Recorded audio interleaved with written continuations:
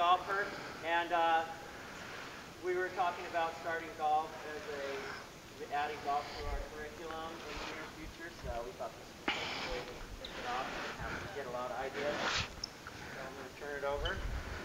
Thank you, Eric. Can I take this off while I do this from over here? Sure, yeah. Okay. Woo. How's everybody doing? So my name is Craig Hocknull, and like Eric said, I am a professional golfer. I was trying to qualify for a tour event. What was that, yesterday? Monday. I didn't make it into the tournament, but that's fun because I get to be here with you guys now. I've been to probably most everybody's school in this room at some point doing like an after-school golf program. So in the Gilbert, Queen Creek, Higley school districts, I did after-school golf. There's currently, I think, a group doing it now.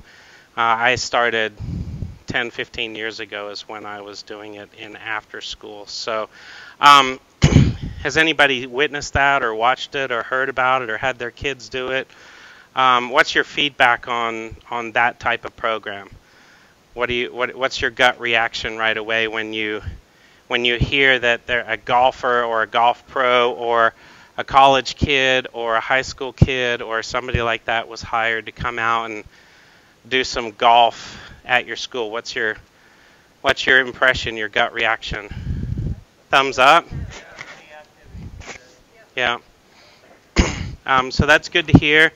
Obviously, on that side of it, on the other side of it, I always worry that in some cases I'm kind of stepping on the PE teacher's toes or doing something that's gonna possibly, take away from something that you're doing. As a kid growing up, PE teachers were always my heroes. I wanted to be a PE teacher when I grew up, and so my degree is in physical education as well. But I didn't go the teacher route. I went more of the therapy route. So physical education, recreation is kind of the way I went. So golf is what I've always done ever since I was a little kid.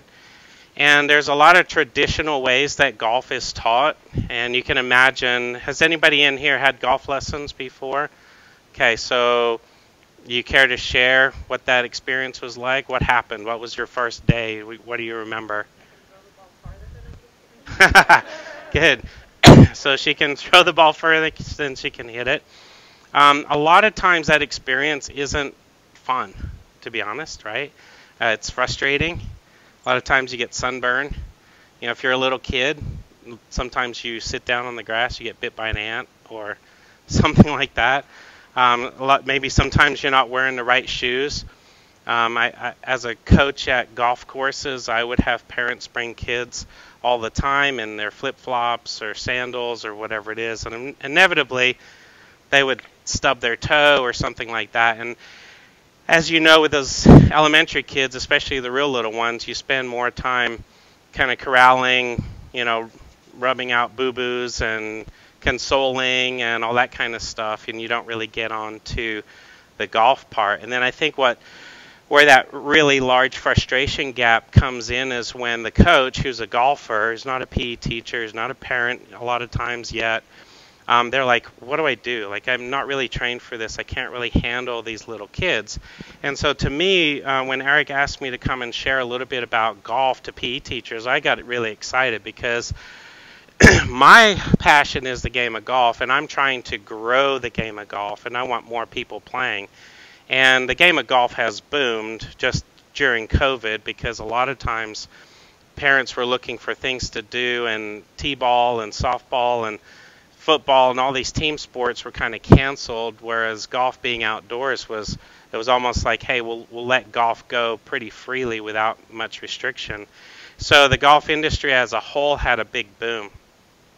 So I think that's really exciting, and I think it's exciting that you're interested in kind of adding that to what you're doing in PE. And maybe all I can do is share a little bit about my experience and then share some cool tricks and tools and equipment maybe you haven't seen before. I'm familiar with Gopher. I know that, whatever budget you have for golf, you can buy some stuff.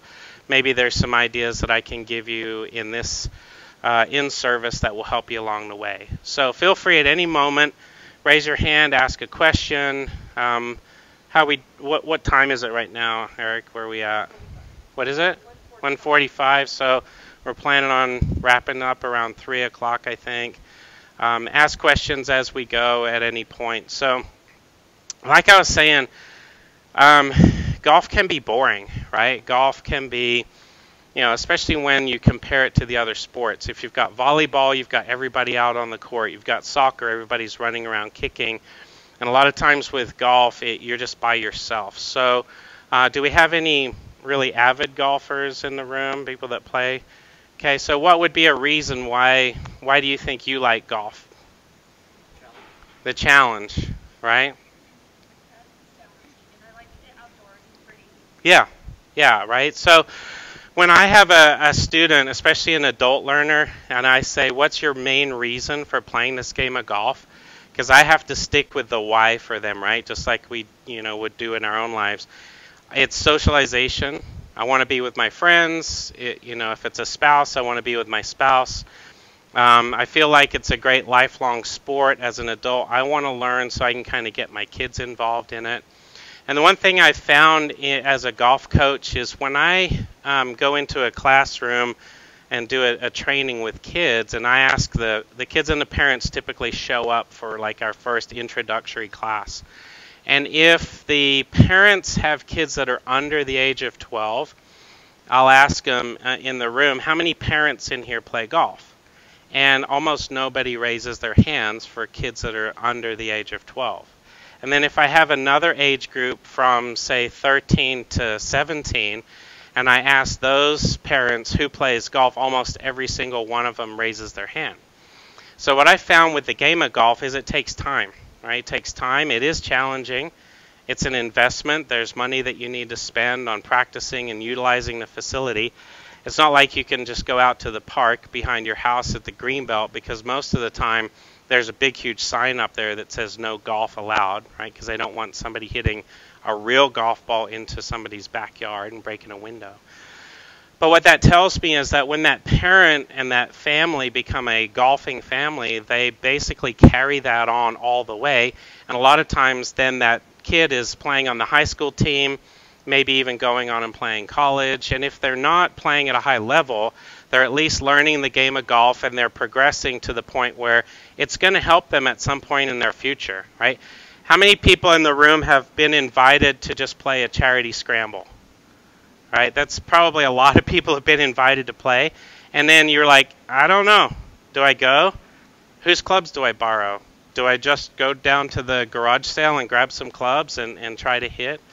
And so the whole environment of golf can be very daunting, right?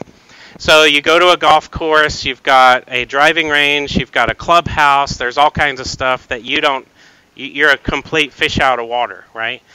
That's where I think doing golf in the schools with the PE teachers is such a home run for golf in general and for these kids. Golf teaches so many great life lessons. Golf is challenging, but golf teaches patience.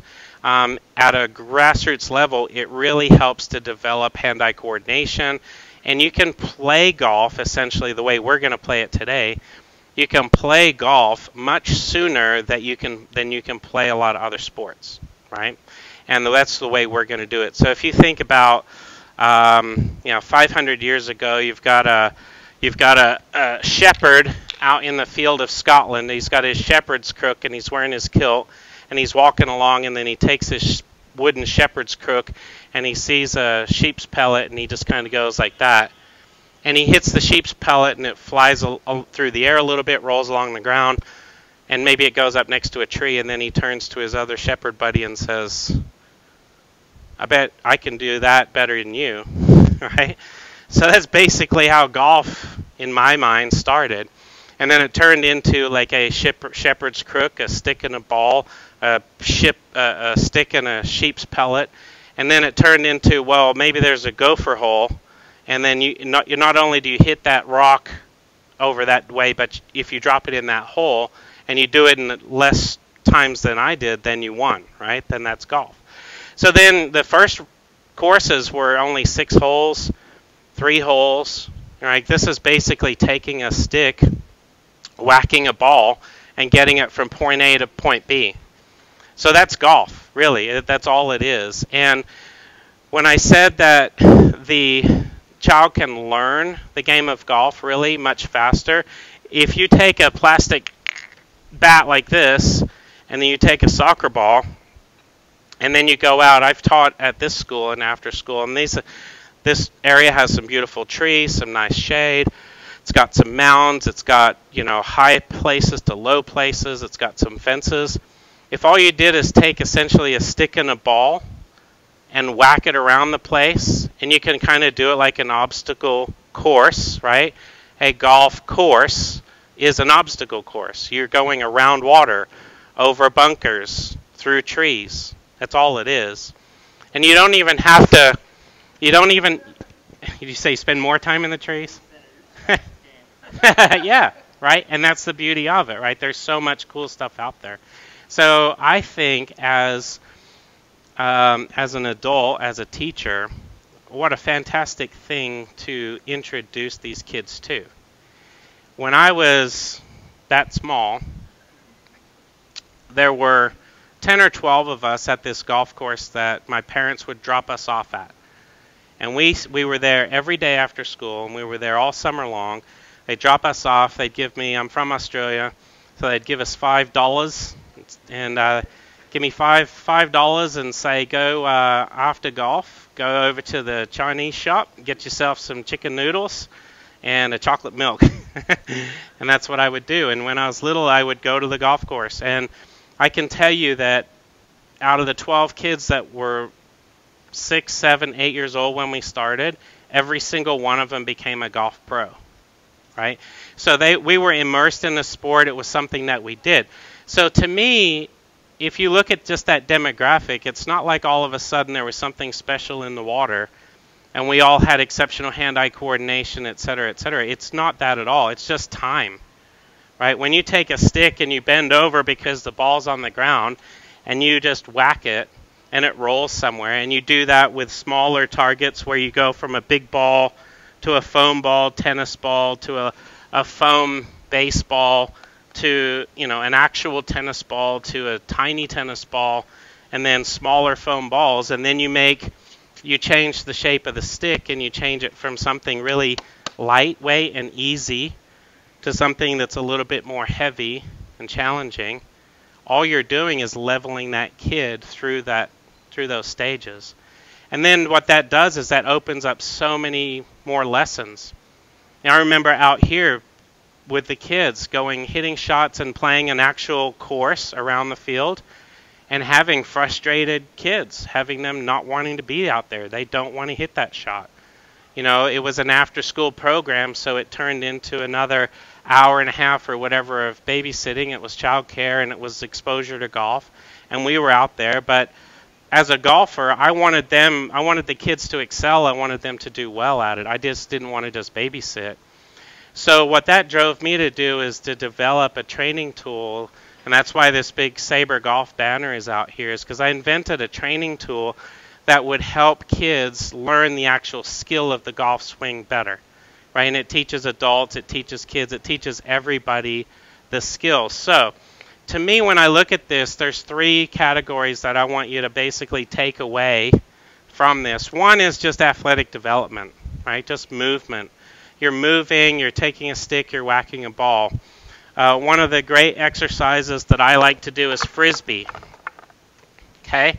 So as a right-handed golfer, and as we know, you don't know if these kids are going to play this game right-handed or left-handed yet. I know I play better right-handed, but I can also play left-handed. So as a right-handed golfer, if I take my frisbee and I throw it left-handed this direction, now that's training my left arm, kind of like a golf swing, to go in this direction. If I take a ball and instead of throwing it overhand or underhand, if I kind of learn to throw it sidearm, that's going to help me with that right-handed motion of a golf swing. An old school pro would say, take a rock, go to the lake, and skip that rock across the lake, right? So you can see that motion that I'm making is a kind of a sidearm motion, skipping that rock. So if you take a ball and kind of sidearm throw it, set up a tunnel like this, have your kids stand there and try to throw the ball through the tunnel all the way through. Have them take a Frisbee in their left hand and throw it. And then have them do both at the same time, right? Frisbee and ball. And, you know, however you want to set it up, I'm not telling you how to teach. You're already great teachers. This is how I would do it. And then if you have them just switch, say, okay, I'm going to take it right-handed and we're going to go backhanded. Then we're going to skip it. We're going to throw it sidearm left-handed. And then you're going to start to see, oh, actually this kid has a greater chance of doing this from, which would be the left-handed golf swing or the right-handed swing, right? So there's just athletic development, whether it's throwing, kicking, jumping, running, all that kind of stuff that you already do. And then taking a bat, and instead of throwing a ball like softball or putting it on a tee like t-ball, just put the ball right on the ground and hit it, right? So you can essentially set up your diamonds to go play kickball, and instead of having the kids kick the ball, give them a bat and a soccer ball and tell them to hit that ball, right? The only thing you have to watch for is when they get excited, just like that, they take the ball and they throw the bat or something. So you're obviously well skilled at safety control there, but that's golf, right? So if we're making it fun, we're taking it from just athletic development. The second one is gameplay. So one thing that really is difficult for me as a golf coach and as a parent and as a young golfer growing up to adult, the boring part, that's a huge obstacle for the game of golf, right? So we're going to do a couple things. We're going to play a game, and then we're going to also use the sabers to kind of understand some skill development, which is the third piece. So I have a junior golfer. He's 14 years old. He started when he was little. He turned to me just about a week ago in the golf cart where I was giving him a lesson. And he said, I think golf is fun. I love playing golf. But I love playing golf more when I play better, right? And so he's 14. He's thinking, I'm going to go from playing at high school level to college level, etc.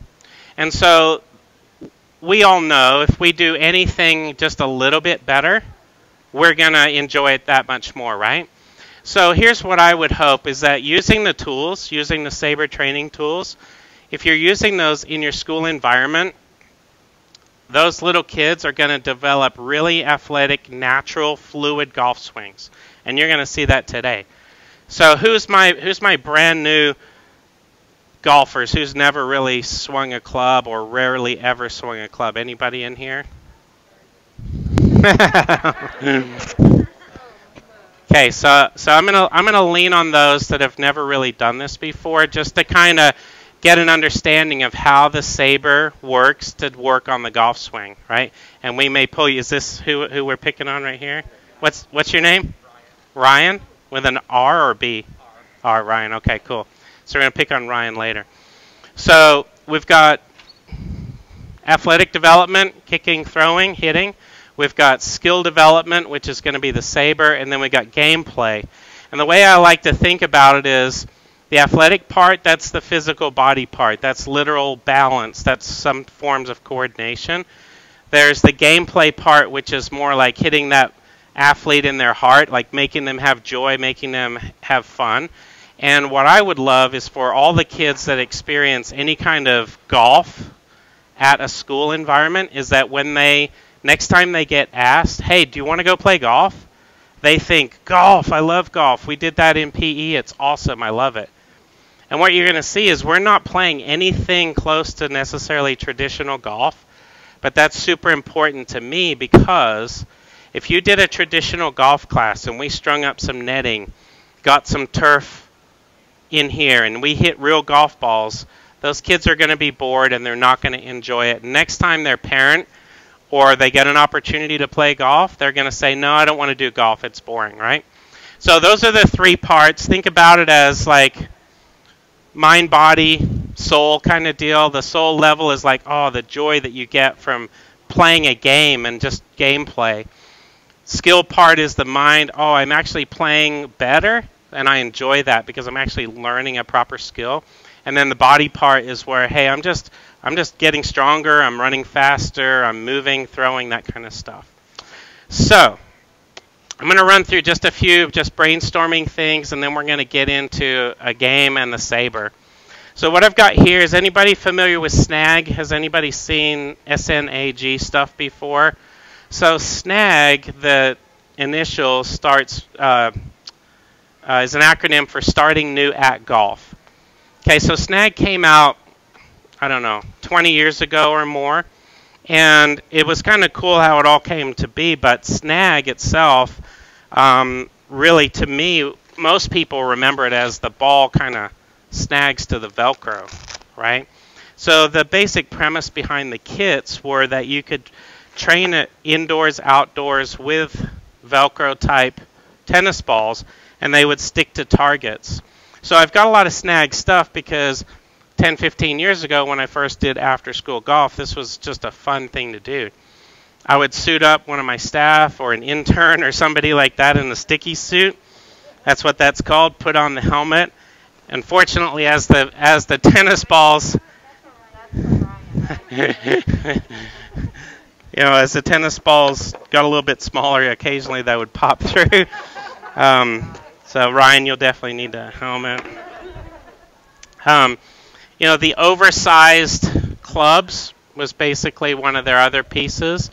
And so when you had a tennis ball and an oversized club, the tennis balls actually have little arrows on them. So in an indoor environment, you would have a launcher. That's what this is called. And you would have a launch pad. You must have been playing golf. Right?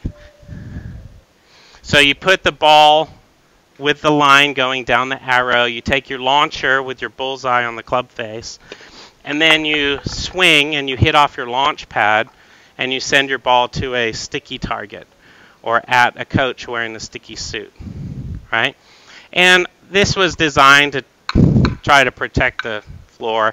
These big plastic clubs don't really do a ton of damage anyway, but that was the idea. Let's give a mat, let's give a way to aim, do some alignment. So the kits would come with different length clubs. So this launcher is obviously a lot bigger than this little launcher right here. And so you had one club that's a launcher, and then you had another club that's a roller.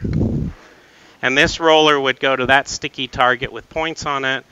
You would set up a starting point, roll your ball along the ground, and stick it against a target, right? So it's gameplay, big plastic club. So Gopher has some stuff in there. I believe this technology was probably patented, and then patent expired. I just noticed a couple days ago the first tee program has partnered with the PGA Tour, and you actually buy clubs that look just like this at Walmart now. I understand the companies are doing a lot of changing hands, etc. If you need to source this kind of stuff, if you want to get some of it, let me know. And I do have a contact that's kind of in close with the moving parts of what's going on there. Eric has my information, and I can help you source it.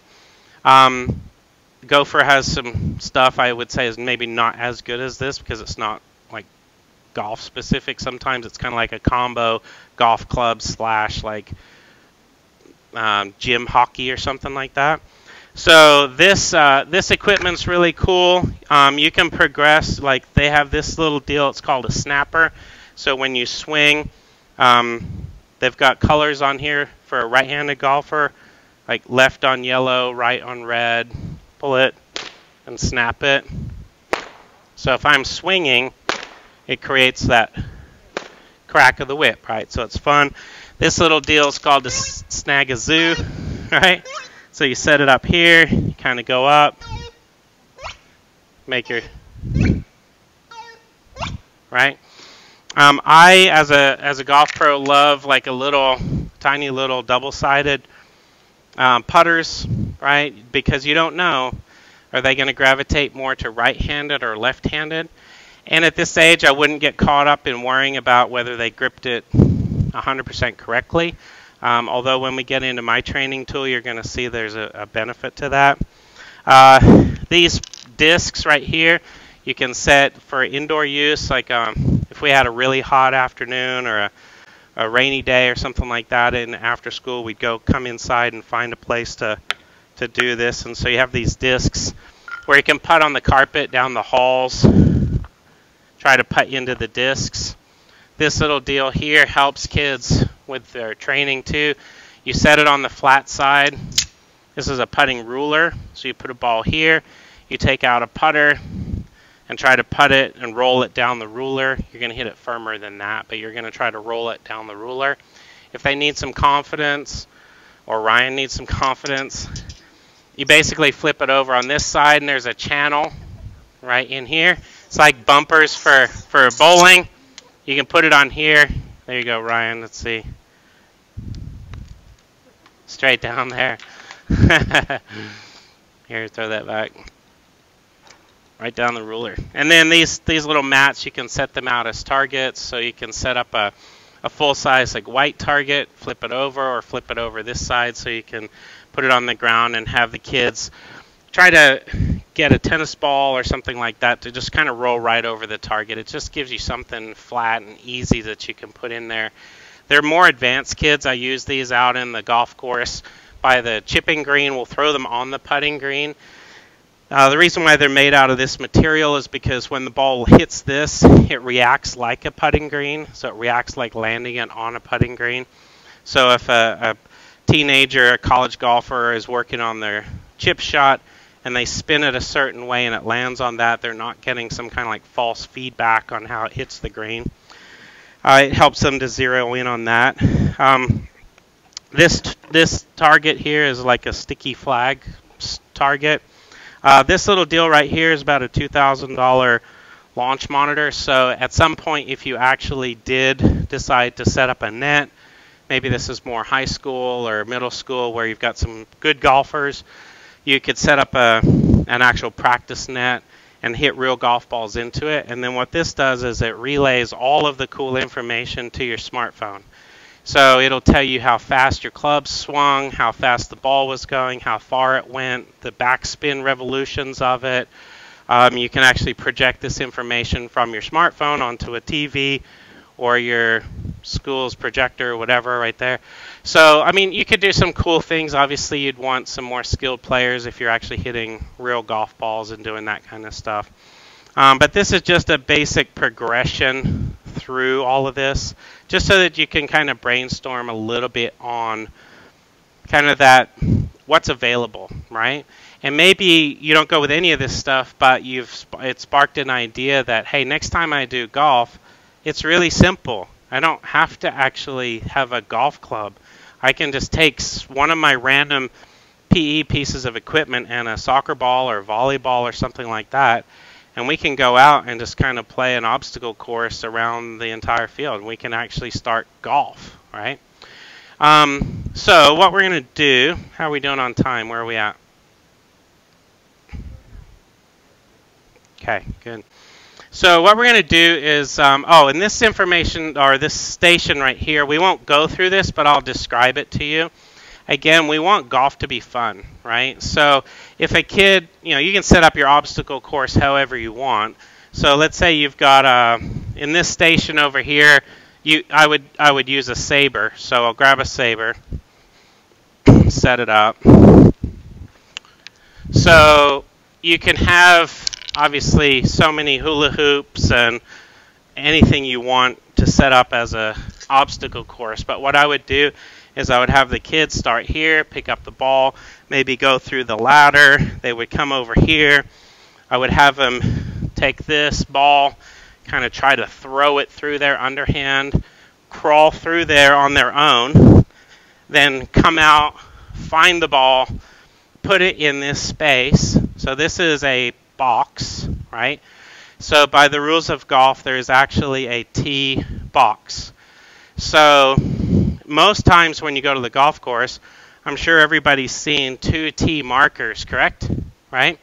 Well, there's actually a rule within the rules of golf that says you have to hit your ball from within, so you can't be in front of those 2 markers. That would be breaking the rules.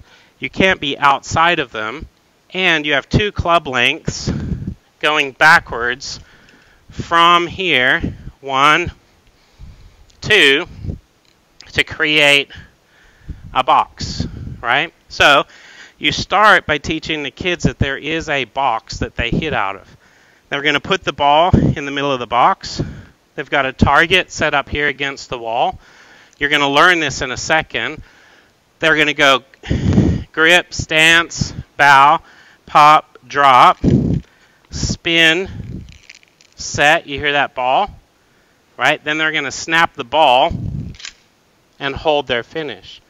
And then you're going to have them do that once. And if they don't do it correctly, you're going to have them go through the whole thing again. Because a lot of times the kids will get to here and just swing, and they won't set and snap. So set the ball, snap it through.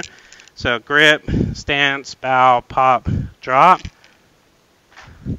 spin, set, and then when they snap, it just rockets right through that ball. Right? So what they're learning in this technique is that proper, efficient, athletic swing. So then they're going to, this obviously would be longer distance away. You don't want the ball flying everywhere. Then they're going to grab it, put the saber on the ground, do the same thing. You can have them put it here and kick the ball through, whatever you want to do, hula hoops, anything you want. Come out to the other side. So that's just one exercise. So you might have them doing an obstacle course with a few different kids going around and around, and set up as many stations as you want to be able to do that. This station over here is more like traditional golf. So if you think about what I explained about going from point A to point B, this is exactly what we're doing. We're taking our ball, we're starting in a box. This is hole 1. So you have them take the saber, go through the whole routine. They hit it, outdoors probably. This would be a little bit difficult in here. And then it goes to here, here, here.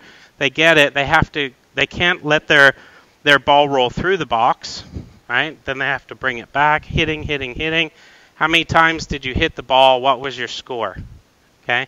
So that's just hole number 1. So if you set up a big lap of these cones in little square boxes all around the field, and you want to set them up 20, 30 yards apart, 40 yards, you use the entire outdoor space. Set one in the sandbox underneath the jungle gym out there. Set one under a tree. Set one right in the middle of the field. Set one over in the corner of the fence. Has anybody played disc golf or frisbee golf? Yeah, right? So just think about it just like that. Instead of taking the frisbee and going from point A to point B, you're taking a saber and a soccer ball and going from point A to point B. Or literally set up the exact same boxes and send them out there with frisbees. Right? Say, okay, you're going to go this way clockwise. You're going to throw every time with your left hand. And then you're going to go back counterclockwise and you're going to play, and you're going to throw everyone with the right hand. So then you as coaches can then look at that and go, oh, you know, little Johnny he has a greater aptitude for using his right hand when it comes to doing this than his left. So like Phil Mickelson, who throws a ball right-handed, plays golf left-handed. So if they actually throw a frisbee better one side than the other, maybe they could do it the other way. If they throw a ball underhand or sidearm one way, you can get them going that direction, right? So that's a couple stations, a couple big pictures. I'm going to get you up on your feet, and we're going to maybe play a little game around here and use the sabers. So I've got 1, 2, 3, 4, 5, 6, 7, 8, 9, plus that one, 10. So I need 10. Well, we got maybe 20. Let's do 2 teams. We'll do 10 and 10. So we're going to play a game that I called saber golf, but it's kind of like baseball golf. So let's divide. I see some people limping, but come on up here. Okay. So let's just go right here. Ryan, you're going to be the captain of that team over there. Eric, you're going to be the captain of that team over there.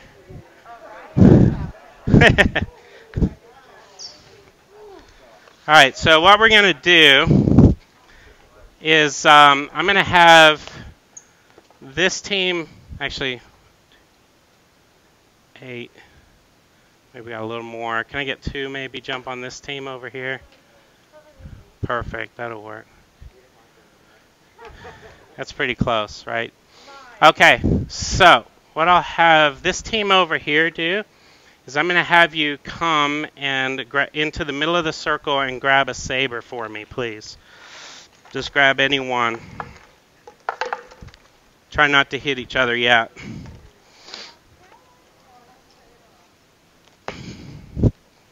Is that catching everybody in there?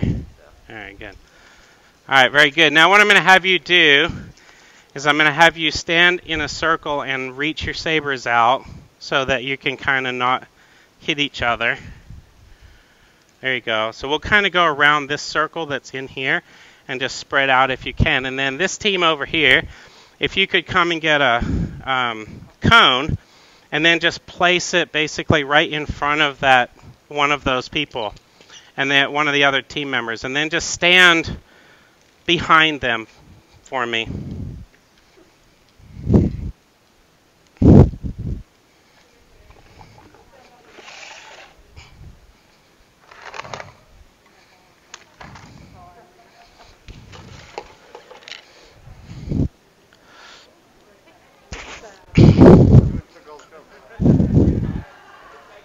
Yeah. All right, I'm going to push these out of the way.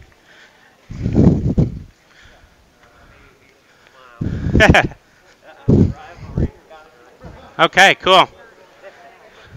So it looks like we mostly have everybody teamed up. All right, so I'm going to have those that are standing with their saber hold the saber up like this for me, like a lightsaber. Hold it straight up and stand there facing your cone. If you're not going to participate, you're going to go sit down over there. All right, so face straight into the circle right over the top of that cone. And then those of you that are assisting, you just kind of stay back a couple big paces from that person swinging the stick. Okay, so what I'm going to do is I'm going to walk you through the routine. So I didn't have enough little kid sabers, but the green one is a little kid saber right here, and it has the secret knowledge written on it. So if you could flip it around and read those words. Do you see them? Right here. Right there. Can you read that? Grip. Oh, grip, stance, bow, pop. Right? So as I went through over there, obviously I've got this memorized, done it millions of times. The kids' sabers have the information written on it. So what's your name? Julie. So Julie has the information right in front of her. The sabers that you have are different sizes. So what we're going to do first is we're going to find out which is the heavy end of the saber for some of you and which is the light end. So just put it down, kind of waggle it back and forth. And then what I want you to do is flip it over, grab the other end, and waggle it. All right, because some sabers are bigger than others. Some of you are using adult sabers, and some are using like middle school for 12-year-olds, and then you're using, little kids ones right there. So what I want you to do is identify the light end. So if I've got my golf club in my hand here, the heavy end would be if I have all the weight at the bottom. The light end would be right here. So I want you to make sure it feels a little bit lighter in your hands. So go ahead and hold your saber up in your air, put your feet together, stand to attention. All right. All right, all eyes on me. Julie, you ready? Yep. Okay, so I'm going to scan the room real quick. So I've got a slight overlapping grip. He's played a little bit before, slight interlocking grip. She's got a 10-finger baseball grip, 10-finger baseball grip, 10-finger. This is somewhat golf, right? 10-finger, but hot dog under the bun. Hot dog under the bun. Hot dog out. You're doing good, Ryan. So Ryan's more advanced, so just so you know. All right, so what we're going to do is scan the room. We need hot dog. Hot dog under the bun, right? So we don't want that thumb hanging out here just, strictly like a baseball bat. We want hot dog under the bun, right? So I was able to do that quickly. So as a PE teacher and as a golf coach, I can scan that room and go, okay, everybody's looking pretty good. That didn't take long. And then what I'm going to be able to do is identify as we go through this, maybe should you be swinging right-handed, left-handed, right? And who's paying attention. So feet together. Okay. All right. Julie, what's next? Stance. All right. So stance is just shoulder width apart. Now the easiest way I would describe stance for golf is, can you jump from that stance, right? You're going to have some kids go, I'm stance, right? And they're going to have their feet like spread apart. You don't want a super wide stance. You don't want super narrow. So stance, right? So what's next? Bow, right? So it's just a little bow. So we're going to keep our eyes up, kind of looking at the grip end of the saber. We're going to leave the saber up. We're not going to lower the saber down. A little bow. What's the next one? Pop the knees, right? So what we don't want in golf, what we don't want in golf is we don't want a slouch and a squat, right? We want a little bit of a bow and a pop, right? And as a golfer, you're being perfectly trained to be the best golfer you could ever be right now, right? So a little pop, right? Now what's the next one? Drop. So that's when you drop that saber down. There's a ball in there. You heard it, so the ball is also dropping. What's the next one? Okay, so spin. So I don't really care if you spin to the right or to the left, but the way you're going to do that is make sure you leave your feet on the ground. You're going to spin and lift that saber up in the air. All right, now everybody's pause, so I can scan the room and I can see, yep, everybody's got that saber in the right position. What's the next one? Set. That's set. Okay. Now I'm going to come along and I'm going to look and say, okay, look. So here's something really cool to point out. Go ahead and go back up there. Set. Right? He's played a little bit of golf. His arm's a little stiffer. His arm's a little stiffer. A lot of people are taught right from the beginning, straighten that left arm. I'm going to tell you that's false right now. Okay? A lot of golf information gets passed down from golfer to golfer, and it's not as powerful as a bent left arm. And you can see everybody else did a bent left arm because that's just natural. So I don't want the kids to be thinking, okay, stiff left arm, because that's what we were taught, right? So bent left arm. What's the next one? Snap. So go ahead and snap it and hold it. Okay. So now the location of that snap, you can rest. The location of that snap should be basically kind of at the bottom of the swing. So we're going to go through it again a little more quickly. So we'll go at Julie's pace, whatever she says. Ready? All right, feet together, stand at attention, scan the room. Nope, right in front of you. There you go. Very good. Julie? Grip. Stance. Bow. Pop. Drop. Spin. Set. Snap. Hold. Okay. All right, very good. All right, so now we're going to play a game of Coach Says. Are we ready? Yes. Okay. Grip. Coach didn't say. All right, so it's like Simon Says, right? Coach says grip. Coach says stance. Bow. Who'd I get? Oh, Julie. Okay, start over. All right, Coach says grip. Coach says stance. Coach says bow. Pop. Uh-oh. All right, so we're going to go through this just one time, and then we're going to switch for our partners so they can be made fun of too. All right, ready? Grip, stance, bow, pop, drop, spin, set. Listen for that ball, right? Snap, hold. Very good. Right, so it's rewarding in a sense that you hear the ball click, you're understanding movement, you're training your swing. Next time you guys go to the driving range or you go to actually play a game of golf, if you follow this procedure, whether you have a saber or not, you're going to be better. Right? It's just the way it goes. I'm obviously very proud that I invented something that helps people understand all this moving stuff, but it's like a no-brainer. When I do a beginner golf class or a kids golf class, when they go through these steps, they just learn it. So we're going to switch. So switch out with your partner.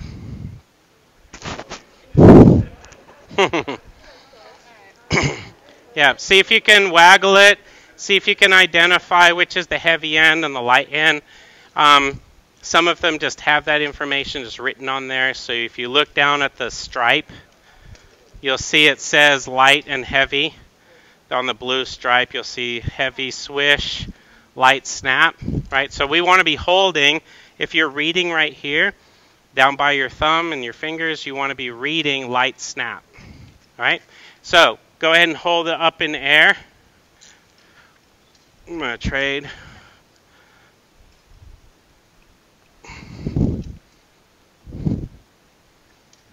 Okay, I think you like aqua better. Okay, all right. So checking grips, scanning the room, right? Hot dog in a bun. Okay, you guys are quick learners, very good. Okay, so feet together, grip. So now I want you to shout it back to me. Grip. Come on now, grip. Stance. Bow. Pop. Drop. Spin. Set.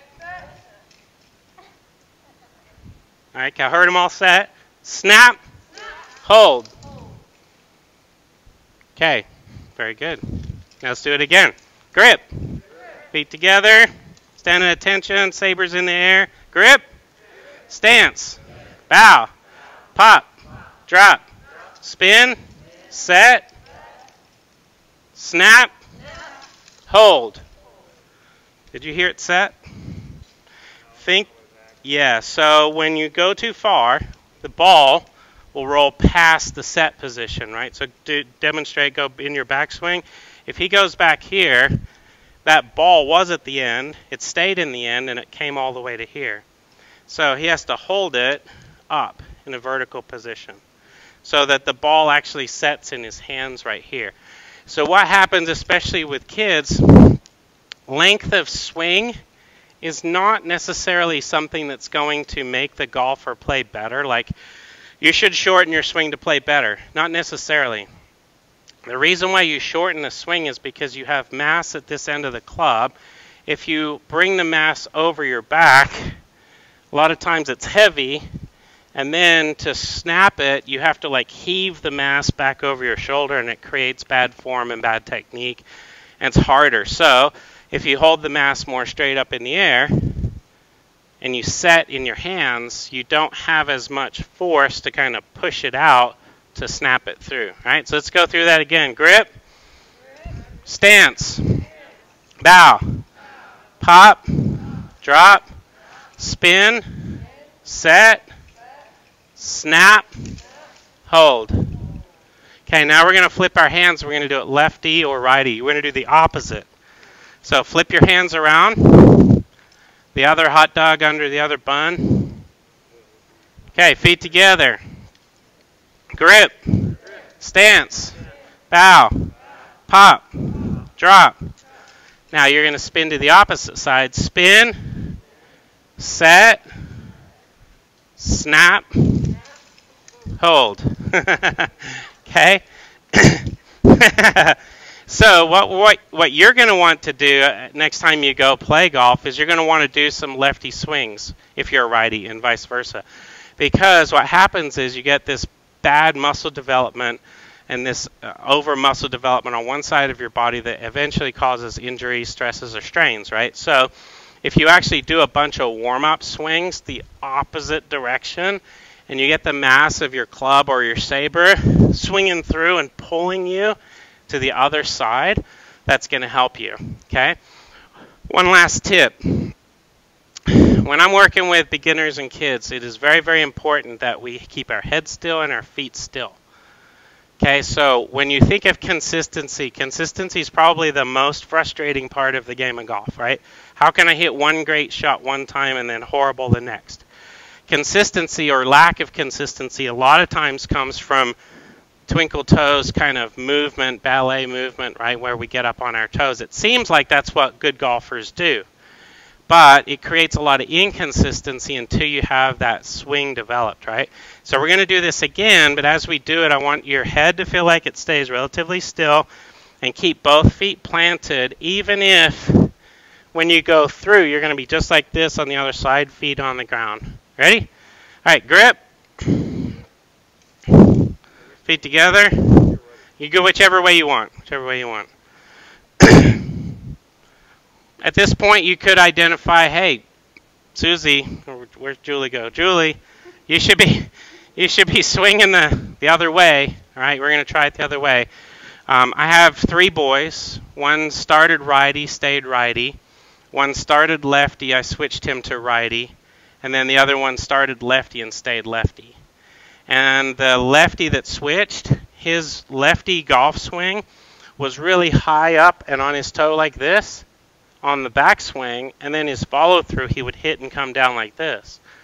So I said, no, let's just go here, righty, so that you can finish up here for lefty, and it changed. He gave me a lot of pushback on it, but it worked, right? So switch them as soon as you can kind of identify some of those things. All right, so one more go around. Grip,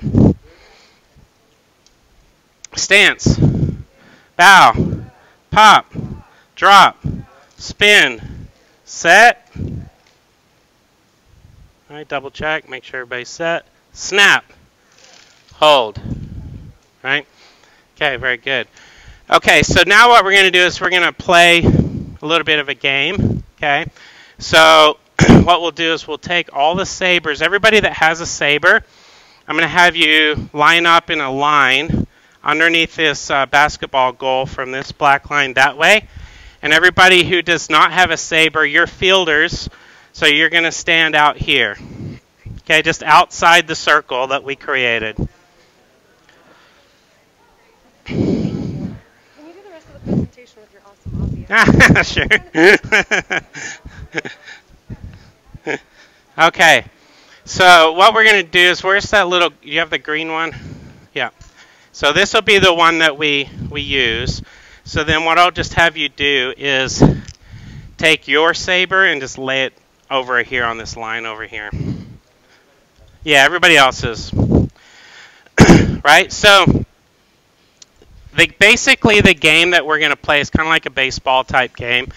We're not going to, play super serious, but it could get serious, who knows. Basically the game is this team is the batting team. They're going to hit a ball, and you can hit it in any direction, right? So in theory, you could hit it out that door. You could hit it over there if you wanted to.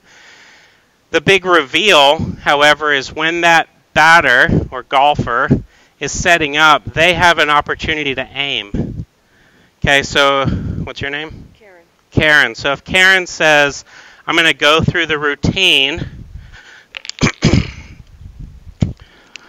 grip, stance, bow, pop, drop, right? Get to this point, and then you see Karen's eyes go over here, and then you see Karen kind of shuffle around like this. Karen gets to hit that ball wherever she wants. To stop Karen from running the bases, or basically running the entire circumference of this circle, right? To stop her from doing that, you have to have any of the fielders get the ball, and once that fielder gets inside this circle with the ball, she stops. Now you can work as a team. You can throw the ball to each other. But the main thing is, once you get the ball, once you get inside that circle, Karen stops going over here. So you ready? All right, Karen's at. So yeah, if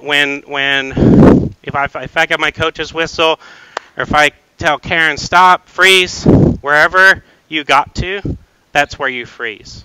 Basically, you freeze at that cone when that person gets to the center of the circle. You ready?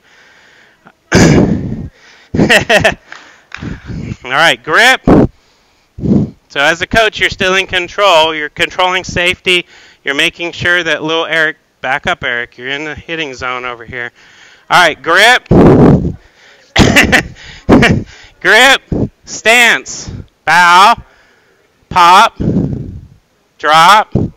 Okay, now Karen can aim, spin. Okay, set, snap, and then you're going to run the base. There you go. Don't hit my camera. Okay, nice. Okay. Oh, out the hallway. Throw it in. Okay, you're right there. Okay, Eric's up. Yeah, you make it up as you go along. I mean, you can do runs. You know, I don't know how much the kids really pay attention to how many points they have. They like to know if they won or not, but you can basically say, oh, yeah, blue team won. And right? All right, so grip, stance, bow, pop, drop. Okay, this is where you aim. Spin, set, snap. Okay, run your bases. Oh, overthrow. Okay, freeze. Okay, that's where you are. Right? What's your name? Aaron? Okay, Aaron's turn.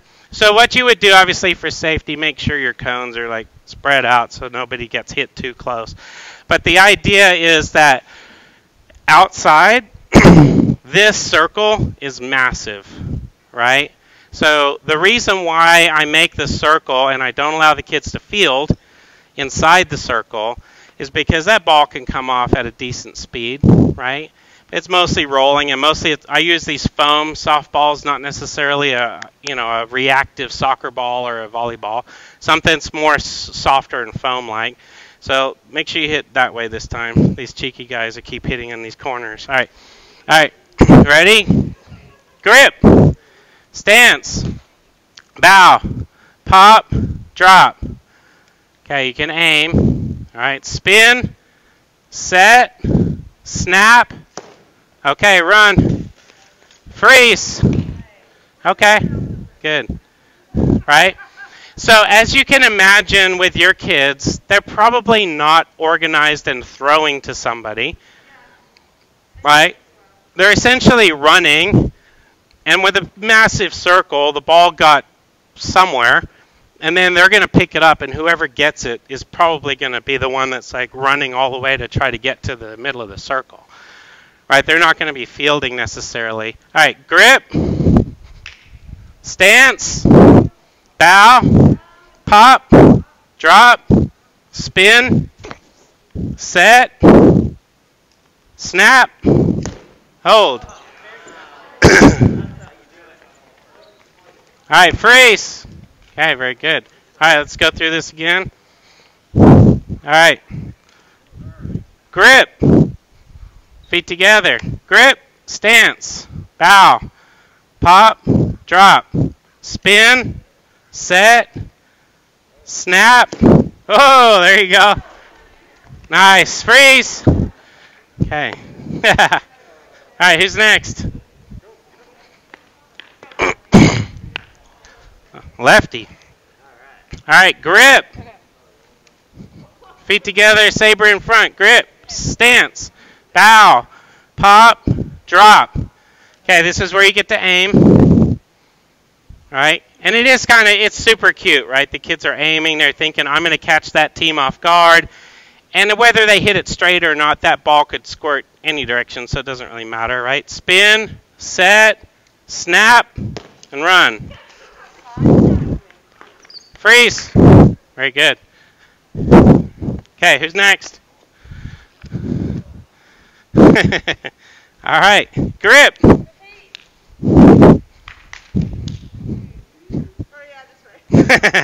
Stance, bow, pop, drop, aim, set, snap, run.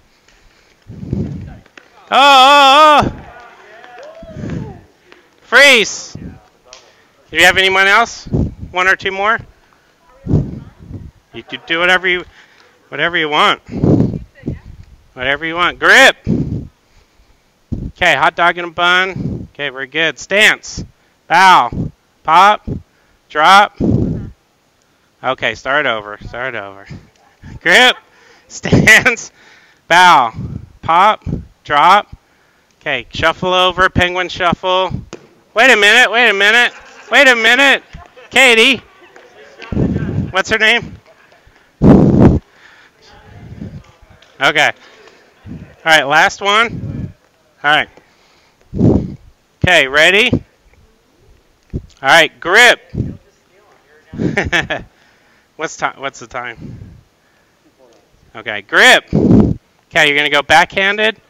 You switch your hands. Which way you want to do it? Okay, grip. Stance. Bow. Pop. Drop. Spin. Set. Snap. And run. Oh, it's going for the bathroom. Oh, it's a fiasco. Freeze. Okay. All right, very good, very good, very good. Okay.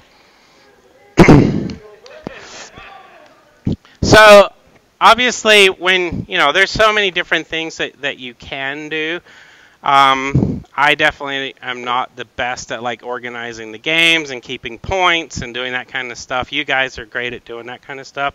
I just want to make sure that in this environment there's safety, it's controlled, that mantra, that whole routine is being done over and over and over again, so that you continue to remember, so that the kids continue to remember some semblance of a swing, right? So come on back in here. You can have a seat back in over there. Think of a couple of questions that you might have as you make your way back over there.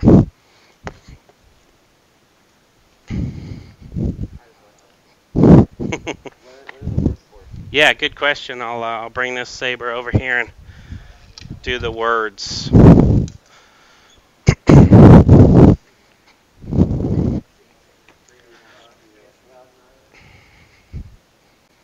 All right. So I got my first question because, as many of you probably noticed, when you were kind of checking out the saber, there may have been some other words, right? Like ball, chip, pitch, iron, and wood. Okay, so this is designed in levels. So I've got the kid's saber, because at this point, I'm not necessarily coaching a little kid on what's the difference between a chip shot, a pitch shot, an iron swing, or a wood swing, right? And mostly what that is for setup. So I have the routine on here. So this is the Saber Golf Trainer Kids. It's green. The next one up is called Saber Golf Kids Trainer 1.0. The 1.0 is just a little bit bigger. I think it's that one over there with the green and the pink, but I've changed that color to red. So the red one sits just a little bit higher, and it also has the information written on it. So for a bigger kid or an older classroom, I definitely use that for my beginner adult classes as well. You're going to go through that routine, and that's what's going to become ingrained. And then for me as a coach, what happens is that student is buying these off my website. They're learning the routine, they're learning the procedure, and they're doing it every single time they go to the driving range. And then when they grab an actual golf club, they continue to follow that procedure. So once they've essentially learned that entire routine, which I'm pretty sure we did it 10 times only, I'm pretty sure everybody's got it mostly memorized or close to it, right? You can just kind of remember it.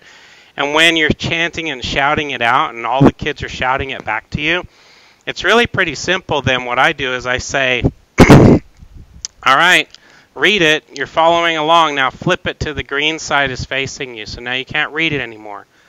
Let's commit that process to memory, right? And then I'll have little Eric, you shout it out. Use that big boy voice. Shout it out as loud as you can, right? Okay, let's lead. You're the leader. You're the leader of the class. Let's go through it all. And so put every little kid on stage for a minute. Give them a chance. Put them in the middle of the circle. Some of them are super excited to be there. Other ones are more shy. They don't necessarily want to be there. Your judgment on how you proceed, getting them involved or keeping them quiet, doesn't matter. You know them better than they probably know themselves, right, as a coach. So it's built in on the Saber to read, and then the bigger one is for bigger kids, and then what happens is then when you go to a larger one, I'll show you that next step. So that was the question, right? So why does it say this other stuff on here? Well, at some point you've essentially memorized that whole routine. Now you're going to use the Saber as an alignment tool. So at this point you've moved past just swinging the Saber at home in your living room or your backyard. Now you're taking your Saber to the driving range to actually hit golf balls with it. So what you're going to do is take your golf ball, and right here on the saber it has the word ball, right? You take your ball, put it on this side of the saber in alignment with that. And if you were an adult purchasing this on my website, you have 42 videos on how to use the saber and how to do all this stuff, so to develop your own golf swing. But basically what you're going to do is put the ball right where it says ball. You're going to take your lead foot, in my case my left foot as a right-handed golfer, and I'm going to put it in this grip section. Now if I was going to do a tiny little chip, I just read right there it says chip. So I put my right toe where it says chip. That's where I'm going to chip from, a more narrow stance. The next one says pitch. Okay, I'm going to do a little bit wider stance. But I'm going to leave my ball and my heel, my foot in the same position. So then I'm going to take iron and then wood. So Jack Nicklaus and Ben Hogan prescribed to a single ball position setup process. So the ball basically stays kind of inside the lead hip, right? So if you think about baseball or softball, you know, when you're planting that foot and you're coming through and you're kind of hitting, everything kind of pivots in and around kind of that inside of that left pocket, right? That first belt loop typically. So left foot here, that's why the ball is positioned kind of inside that left foot. And then when you're doing little shots to big shots, your stance gets wider for more power, but you don't change the position of the ball, right? That's why that's written on those. It's a more advanced saber. It still has the same heavy end. Well, actually, I should clarify. The kids' ones, you're not training for power and strength. So the kids' ones are lighter, and they are the same weight across. These ones have a much heavier weight in one end and a lighter weight in the other. So when you're working on strength and just fluidity of swing motion, you've got the heavy end. So if you grab the saber and read where it says heavy, then you're swinging the heavy end, and it says heavy swish. Because you can just hear that swish of the sound. And then obviously do it faster to create more speed. That's more like strength training.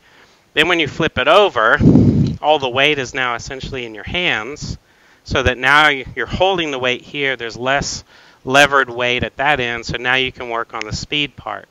So then when you set the ball and you click it through, and you're working on the snap sound, you're working on the speed. So the information that's written on there helps you with setup. There's some other dots on them as well. You lay them on the ground, and you can kind of work on putting length, stroke, that kind of stuff.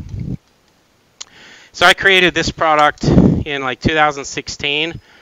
Took it to the PGA Merchandise Show in Orlando, which is a worldwide show. There's, I don't know how many, probably a couple 100,000 or more people that go to this big trade show. And I won Best New Product at the show for the saber, right? So, cheers. So to have a product that I developed was one thing, and now, 4 years later, to have a product out all around the world actually without return. I had never had somebody say, I bought this at 2 a.m. I thought it would help my golf swing. So it sucks. I hate this thing. I want my money back. That's never happened. Nobody's ever returned one for it's broken or whatever. So that's what I'm most proud of, is I've got a product that's out there helping people play golf. It's not breaking. It's not, people aren't returning it because they're unsatisfied with it. So I feel like, especially when you have a little one like this for the kids, that's that skill development piece of that puzzle, right? We just had fun. We played games. We learned who we shouldn't trust, like with trying to hit the ball out the doors and whatnot. Who's a little more cheeky than the other, right? We also learned a little bit of, team competition. We learned some fun. That's that heart level, just gameplay part of it. So if you essentially played golf, in air quotes, and then you're a little kid and someone says, hey, you want to go play golf? Well, this is kind of what they're thinking they're getting into, right? So at least to me, even though I might be purposely deceiving these kids on the game, at least it's a good entryway for them to figure out, oh, I'm learning how to move and swing, and I think it's cool. And then what's really cool is when they go home And they're like, oh, well, you know, what'd you learn in PE? And they're like, oh, golf, we're playing golf. And the parents are like, what, really? They let you fire golf balls all around, you know? They get this idea that there's golf balls in the parking lot or whatever. And then they're like, no, no, no, listen to this. Grip, stance, bow, pop, drop. And they go through the entire routine, and the parents like, you like golf? Let's see if we can get you signed up. Maybe you can start doing golf. And as a lifetime golfer, for me, you know, all those cool, like the rules, the etiquette, just understanding how to treat people, being polite, and, you know, just the nature of the game itself as a lifelong sport. So many great values that these kids are going to learn from that. And obviously, you know, we learned through this COVID period of time that it's just great for people to be outdoors, enjoying the beautiful scenery. I love it when I used to take my kids out, and all we did was spot, you know, rabbits and squirrels, and we even went fishing at a local golf course. So the whole golf thing became like this fun outdoor park experience, right? Time? Close? 2:51. Okay. So, questions, ideas, thoughts. In a group environment, obviously, we can spit some stuff out there, and maybe it spurs a thought or an idea for one of your colleagues.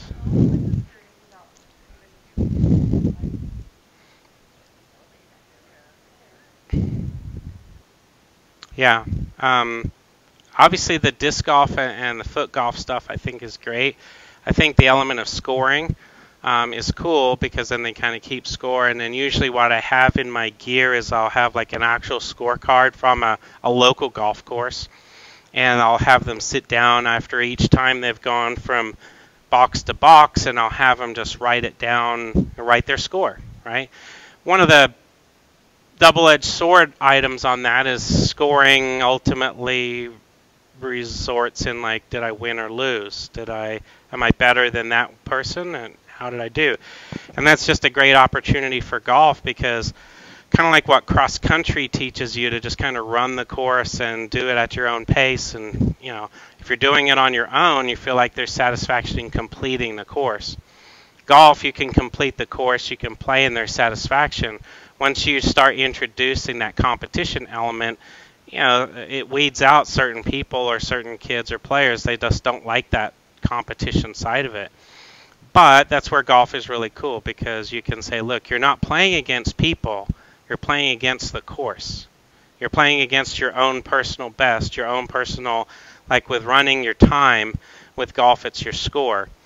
And if you started in a field like this and you started running a series, you know, of golf in a section, and you said, okay, we're going to set up the exact same course out in the field with our boxes, our sabers, our soccer balls, and at, you know, day one you're going to write your score down, and every time we play this you'll write your score down, and we'll see by the end of it if you've improved.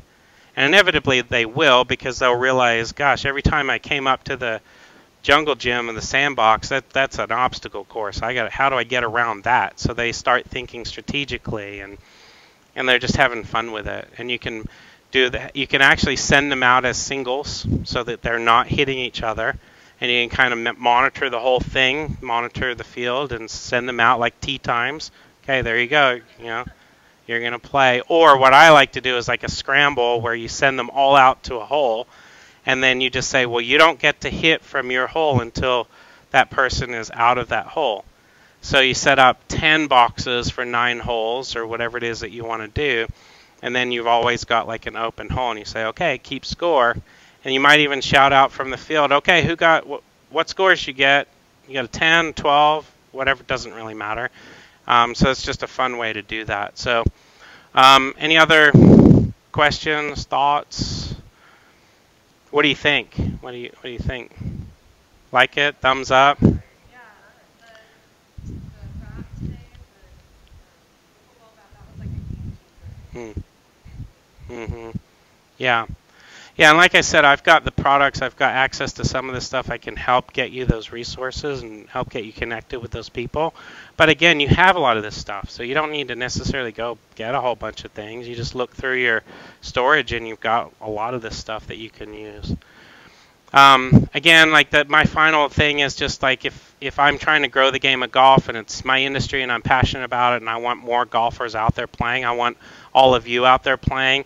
Next time you go to Top Golf, maybe your swing has improved even just based on what we were doing here, because that just means golf is becoming cooler and more fun and more people are learning. Oh, it's not this exclusive like weird game that I need to go buy $150 shoes and then why do I need to wear a collared shirt and stuff like that. There's a lot of that's kind of changing in the golf industry, which I think is cool. Top Golf has done a really good job of doing that kind of stuff. So